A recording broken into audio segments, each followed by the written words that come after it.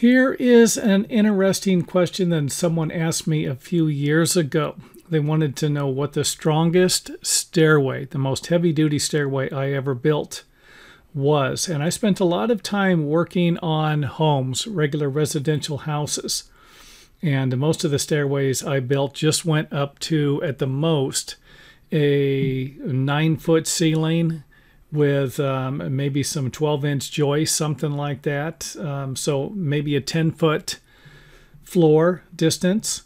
But one time I worked on a commercial building, and I needed to put a stairway that was strictly going to be used as a fire egress, a fire escape stairway. And not only did it have to be to code, but it needed to match a variety of different building codes for the fire laws. And so, for example, you had to make sure that if a fire started underneath the stairway, that the stairs were going to be thick enough. They were going to last, the fire couldn't burn through the stairs. And then the stairway had to be enclosed, which you'll see here in a little bit. It'll make a little more sense. But the stairway itself, the stringers were 6 by 16, and I believe they were about 26 feet long. So 26-foot lumber, and then I cut the stringers out of them. And it had 4 by 12 treads, and they were about 4 foot wide. So this thing was heavy duty, and each one of these stringers were lifted into place one at a time. And I actually used some type of a winch system to get each one up. There was no way I was going to be able to lift them up. I didn't have a crane or a forklift where I could lift it up. And then, of course, the treads were installed one at a time, and along with the brackets. So it used brackets, heavy-duty brackets, and the stringers fastened to the concrete with some type of an anchoring system like this. And you would think, wait a minute, you would need a whole, something stronger than just one bolt. But most of the time, stair stringers, they aren't going to move. You attach it at the top and at the bottom. You're pretty good with a bolt going in it and a bolt going down, and it's probably not going anywhere. And the bracket that I might have used might have had 4 bolts, two on the going into the wood, 2 going into the concrete. It was quite some time ago. And I can tell you that the stairway was built in the city of Huntington Beach, California, this particular stairway. And it was for a famous skateboarder. It was his company, so it was kind of interesting to work there. I'm not going to give you any more information than that. Definitely don't want to get anybody in trouble.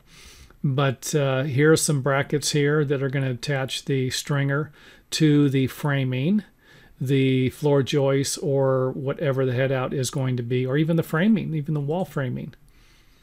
Another view of it there, brackets, and the 4 by 12 treads.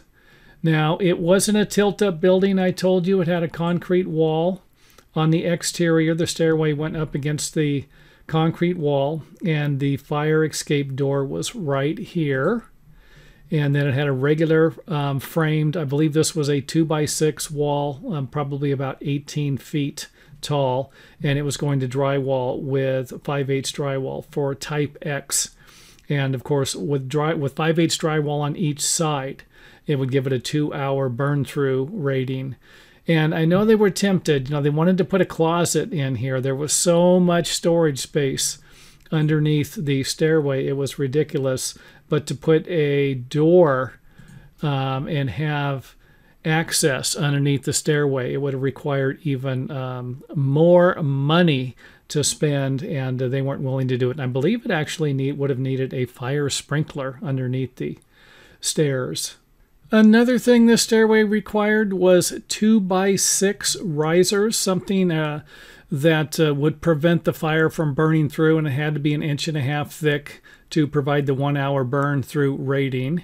So I'm guessing I just put 2 by 6 underneath the tread, something like this, and then nailed them to the back of the treads, the 4x12 treads.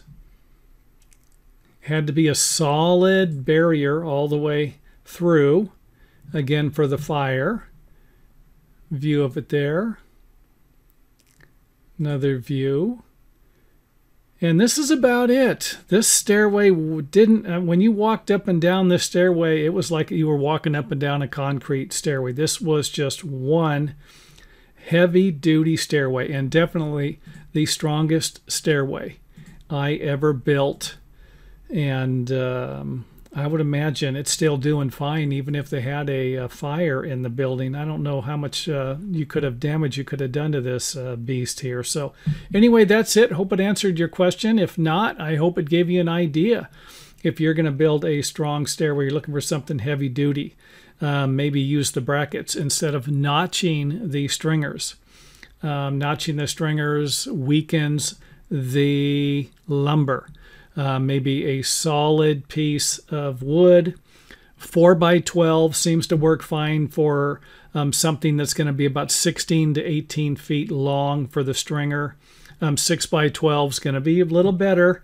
You're going to go to maybe 20 feet. You're going to go 24 feet. I hate to say it, a 6x12 is going to probably be just fine for 24 feet. But why not just spend a few extra dollars, go to the 6x14, 6x16 like this one here just might not be necessary.